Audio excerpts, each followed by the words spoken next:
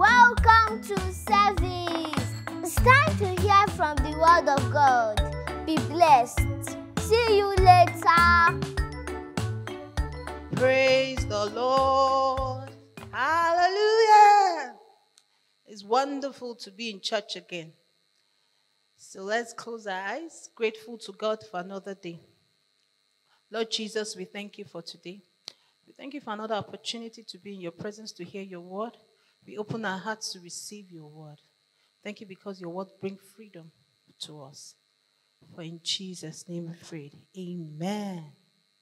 Praise the Lord. Hey, we are talking about a topic of the month, emotions. Emotions. Anger. Why did she have to take my pen?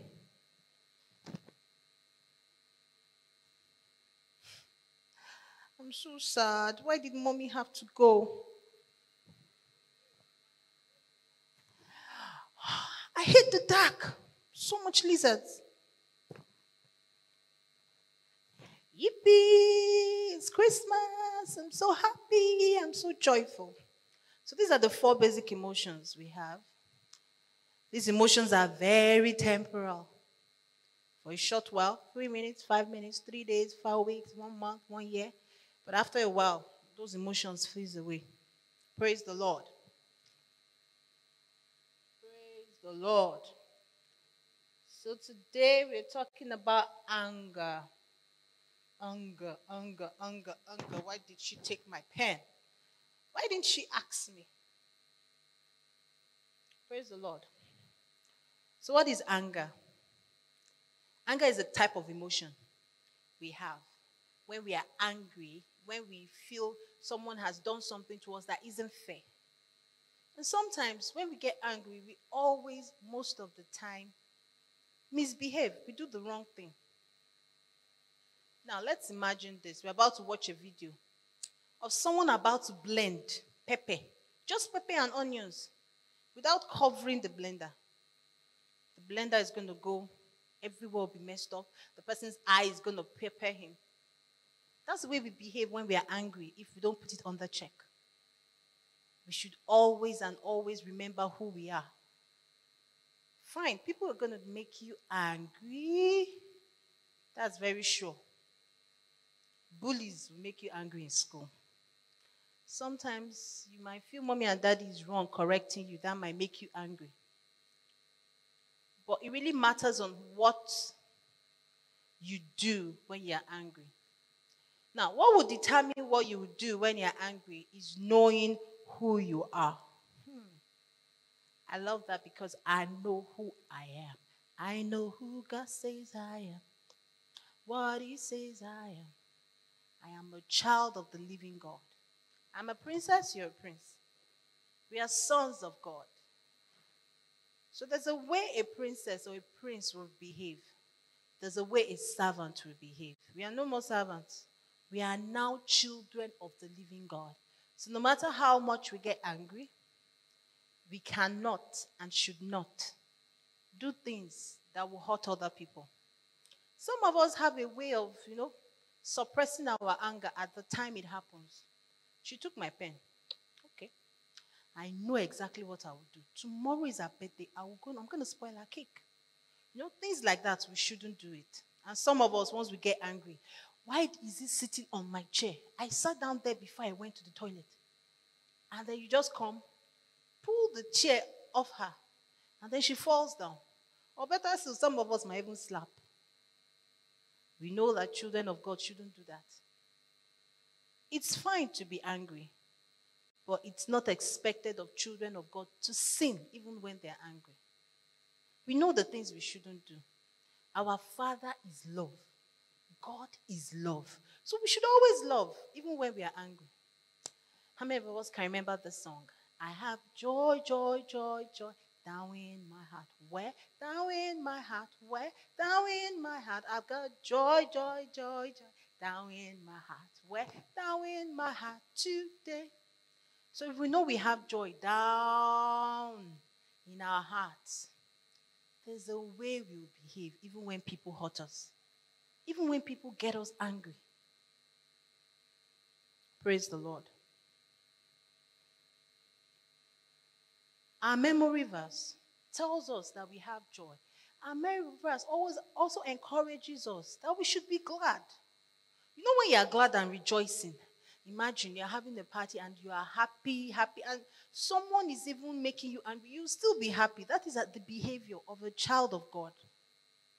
No matter what, we should always remember who we are. Anger rests in the bosom of fools.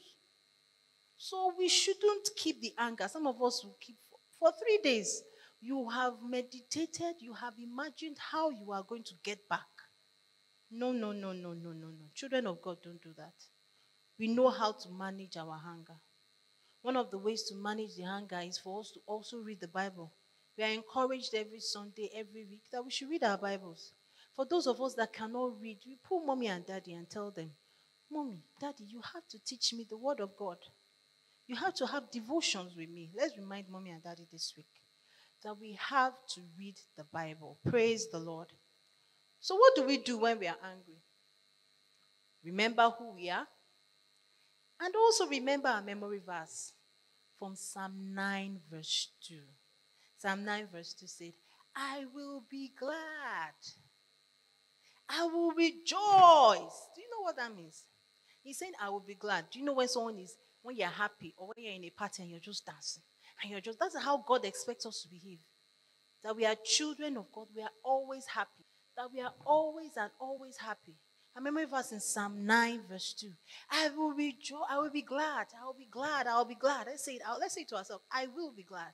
I will rejoice in the Most High God. The Most High, remembering that the Most High God is our Father. You can imagine having God as your Father. So there's a way you would behave.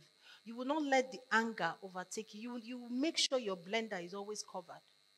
Such that when you are blending, you don't splatter everywhere. When you're angry, you don't spoil everything. When you're angry, you don't mess up everything. Sometimes we do things to hurt other people and end up hurting ourselves. So if our Father is love, and we are children of God, not just any child, we are princes and princesses, then definitely there's a way we behave when people get us angry. Praise the Lord. I believe next time when you're angry, do you remember this? I will rejoice and be glad in the Most High God. Our memory verse, Psalm 9 verse 2. So let's say our prayer. Lord Jesus, we thank you for teaching us today. We thank you because you will let your word so much planted in our hearts that anytime we get angry, we remember who we are, children of the living God. Praise the Lord. So our homework is our text. For those of us that don't like reading the Bible. So we are going to be forced to read the Bible this time around. Yes. We're going to be forced. We're going to read the Bible, the story where Moses was asked to strike the rock. We're going to tell mommy and daddy to read it to us, explain it to us. And then those of us that can read, you're going to read it and understand it on Monday, Tuesday, Wednesday, Thursday, Friday. You're going to read it and explain it so that when you are in church, you're going to explain it to your teacher. Praise the Lord. Hallelujah. So let's enjoy our week. Let's have a blessed week. See you next week. God loves you. Welcome back, everyone. We believe that you learned something new. This week you are blessed and favored. So now I'm turning you over to God, a marvelous God whose gracious word can make you into what He wants you to be and give you everything you could possibly need in this community of holy friends. See you next week. Bye.